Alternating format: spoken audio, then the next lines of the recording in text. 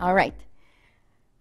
Many patients that are told they have CLL, they have indolent disease for many years. In fact, some patients never require therapy, and we'll go over the approach to therapy. About 15% of patients have aggressive disease at the diagnosis and require immediate chemotherapy. And then that 30% will respond to therapy and they don't require further therapy for many years.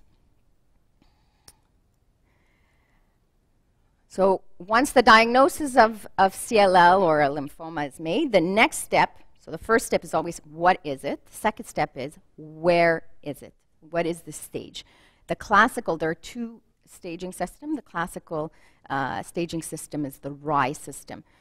Broadly, if the low-risk, low-stage CLL is somebody who presents with an abnormal blood count, right? Has asymptomatic lymphocytosis, like high lymphocytes in the blood, but they don't have an increase in the size of their lymph nodes. They don't have splenomegaly.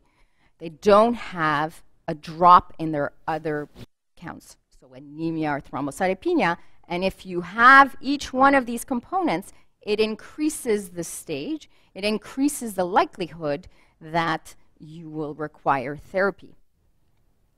And it will also impact long-term survival. So we've decided what the stage is. The next step is to look at the important aspects of what predicts outcome. So there are two major ones. One is the immunoglobulin gene mutation status, which we went over in the biology, right? So if you have an unmutated CLL, so unmutated is bad.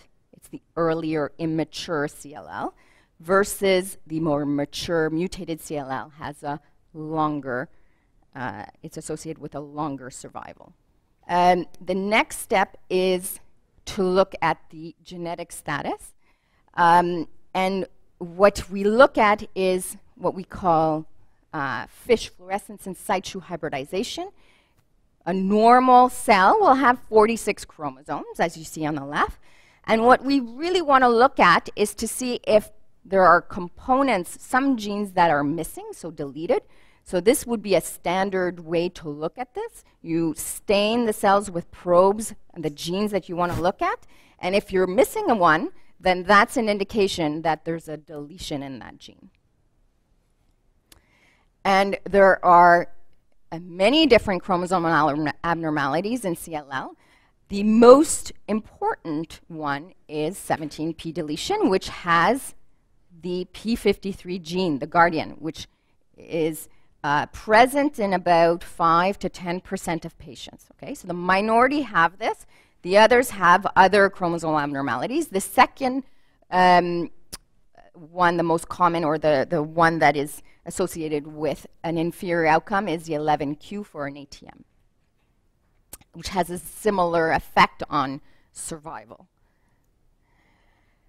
More recently, multiple different international groups have pooled their resources for all the CLL patients that have been included on trials to try to figure out what is predictive of outcome. And so this is really an international effort that has recruited over 3,000 patients.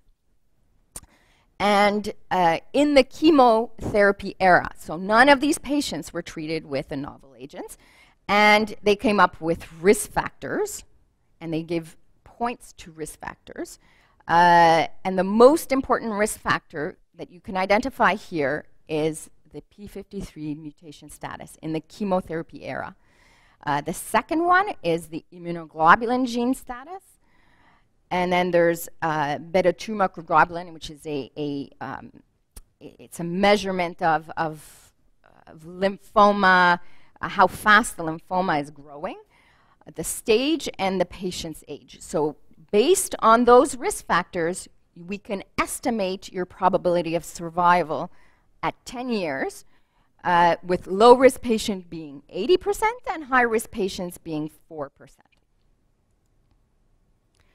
there is a risk of having your CLL transform to something more aggressive, a large cell lymphoma, like a diffuse large B-cell lymphoma. And that process is called the Richters transformation, named after the person who described this transformation. And it could most commonly be a transformation to DLBCL, but it can also be Hodgkin's or other T-cell lymphomas. If this happens, it's not a good thing. It's very usually resistant to chemotherapy and often has also the P53 abnormality.